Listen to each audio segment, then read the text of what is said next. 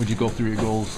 First one, you're all alone in front of them. Yeah, I mean, I didn't know. Marty kind of made a joke. I was 3 seconds in the paint goal violation. He found me all alone. He made a world-class pass, and Lennon was doing a real good job all night of coming out and making big saves, so I just kind of waited him out. And second one, I tried to give it to Marty, and I got a lucky bounce back to get it back, and the defenseman was kind of lunging, so I tried to make the move with my backhand, and those guys did a real good job of going to the net and creating that space for me, and had the hole open side to put it in.